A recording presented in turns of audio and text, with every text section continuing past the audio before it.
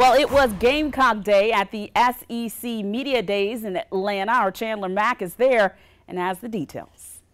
Shane Beamer walked into last year's SEC Media Day with a smile and a lot of swagger, but that confidence and belief that the Gamecocks would have a successful 2021 season wasn't shared by many. But after winning 7 games and getting a victory in the Duke's Mayo Bowl, expectations are quite higher for Beamer and the Gamecocks this time around, which he and his team embraces.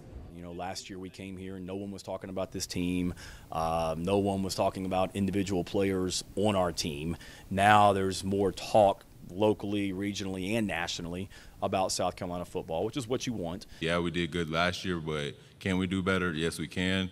But in order to do that, we have to kind of put last year to the side and focus on this year and can't worry about what we did last year.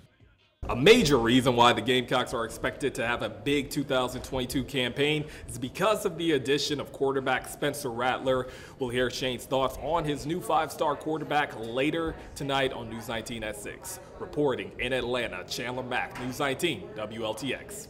All right, Chandler, we love SEC Media Days. It's talking season. That's what the head ball coach used to say.